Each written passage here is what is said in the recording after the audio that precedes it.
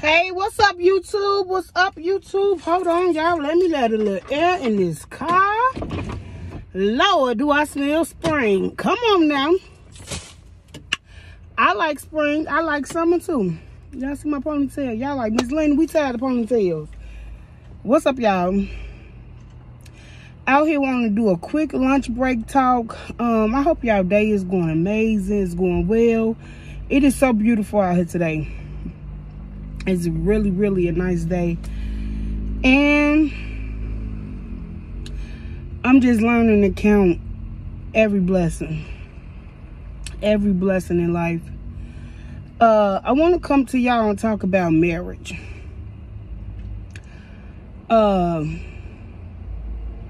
Man,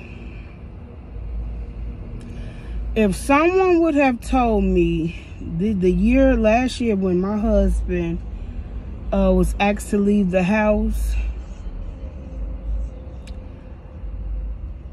that might have been what we need to fix our marriage, I would have done that sooner. Y'all, he's still here. He's still here.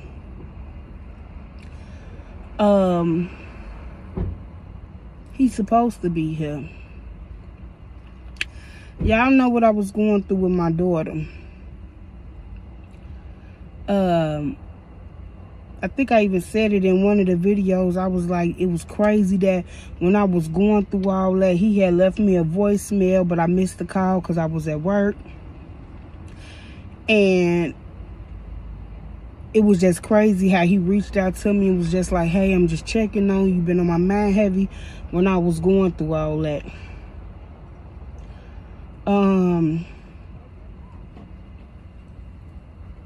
I can't even put my emotions into words.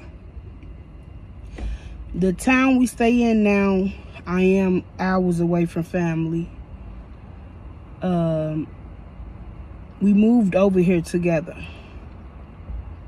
as a family. His family is like 45 minutes from us, but nevertheless, so that's how far he was from us doing this little year time apart.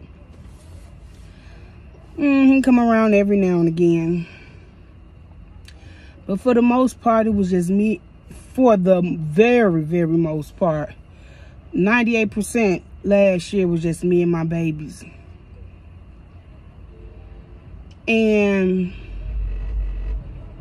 as broken as that situation that just happened, that stunned my daughter poor, left me broken hearted. Let me turn this. We out here with the music. Okay, we know y'all feel a song, but as broken as that left me, it made me realize I need my husband. Marriage is not for the weak. These past couple of days, I've learned to shut this. I ain't say I'm good at it. Well, I should have said I'm learning to shut this sometimes. I've also realized me and my husband both love to be spoiled. So we have to learn to balance each other and learn that it's not all what I want, and he needs to learn that it's not all what he wants. I have been so up for it about him being a provider, but this time, these days he's been back in the home, I feel protected. Y'all, I'm not finna get emotional.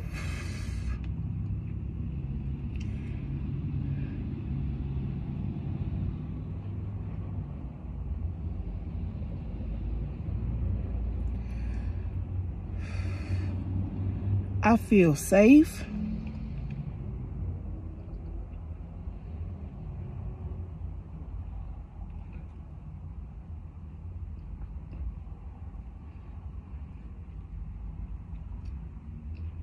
Y'all, I thought I was ready to make this video.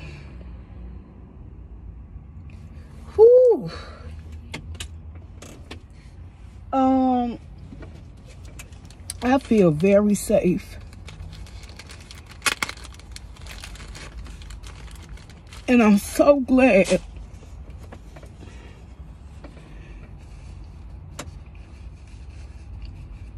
that he's back. Do we have much to work on? So much. We have so much to work on.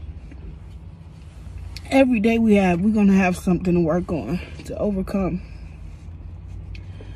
But when I tell y'all that time apart, I know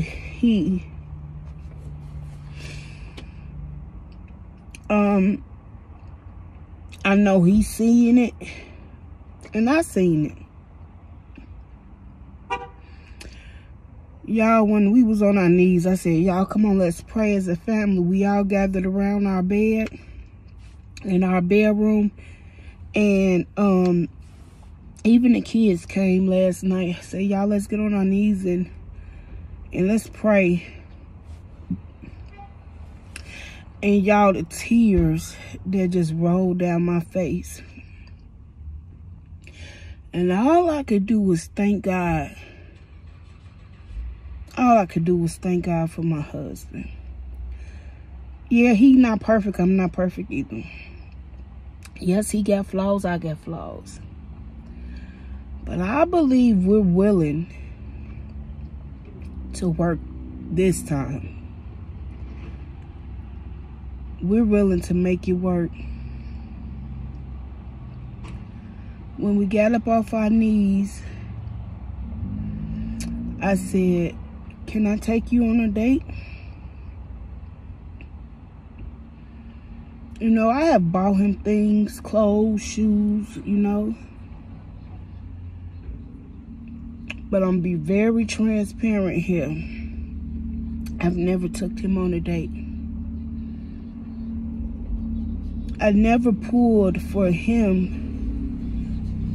I never showed him that one-on-one time that I begged so much for him to give me. Y'all remember a lot of time when I said a lot of times we got to teach people how we want to be treated by actions. Because that's not my husband. He don't know about that. That's not his background. He didn't come from that. Everything that my husband is experiencing with me, he's never experienced it. Never, ever, ever. Don't know what it is. And I had to realize, like, how can I expect someone to just give what I'm giving? That takes time. You have to build that up.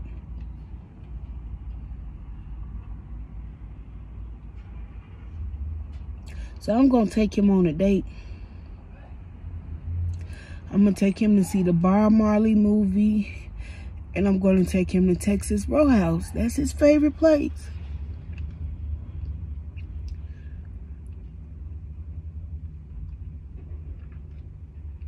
I'm going to be honest. I have been so caught up on what he didn't know how to do because it's new to him, that I didn't realize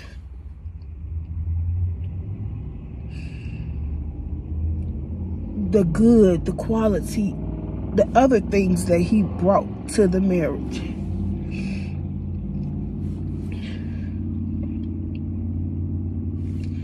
Y'all, I did not know I was gonna get this emotional.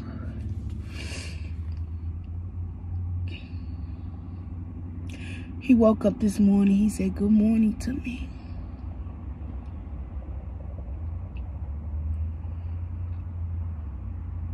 With a smile on his face. And I know that smile meant that we gonna make it this time.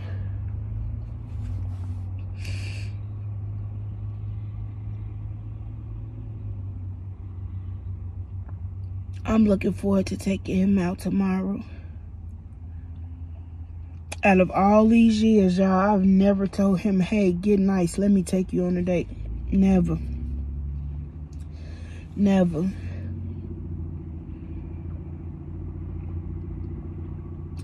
Marriage is something. It's not for the weak. But it don't matter our time apart. You know, he's never stepped out the marriage. I haven't stepped out the marriage.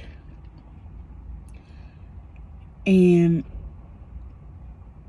those are the only grounds, you know, basically for marriage, biblically, to get divorced. I'm not speaking worldly. I'm keeping God in our marriage. And no, we didn't have grounds to get a divorce. So we just got to pray and keep God first and just move different. He said something, and I was like, yeah, he said something about, since when we found out Nehemiah had the flu, he was like, yeah, so that means you got to change the sheets and wash the bedding and let him sleep in his own room. And I'm like, yeah, I know that. Not in a grouchy way, but just like, yeah, I know. And he was like, dang, I can't say nothing. What it is, I'm so used to being so independent. My husband didn't have to grow up as fast as I have.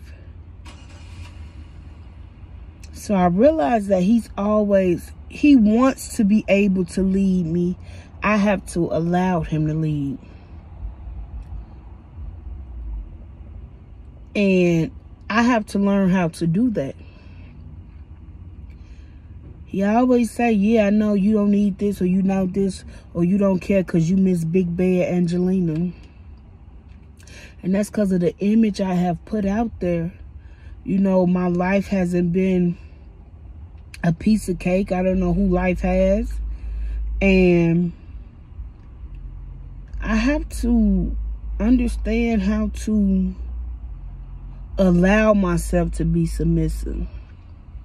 It ain't hard for me to be submissive to that man. But I have to be willing to let go of this. I don't need nobody. As long as I got me and my kids. You know, that man have came into our life, y'all. When I tell y'all my husband go as hard for those kids like they biologically his. Everybody always say you can't tell the difference. You can't tell the difference. It's no difference. There's nothing you could point to and be like, hey, that's not. He goes out with my son. They play football. I mean, did you do your homework? Did you, how was school? He's a parent, you know? And I'm just sitting here so thankful. But I didn't know that it would take my daughter to break my heart the way she just did for me to realize how much I need him. I needed my husband back in that home.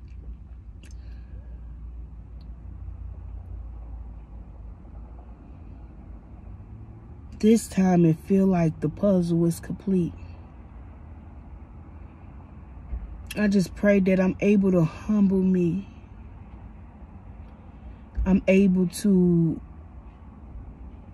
learn to be quiet. I'm able to, y'all, I'm not talking about the bubbly personality, but I try to be so hard and so big bad. I know I do. I know I do. Y'all, this is what lunch break talk was about. Me crying to y'all.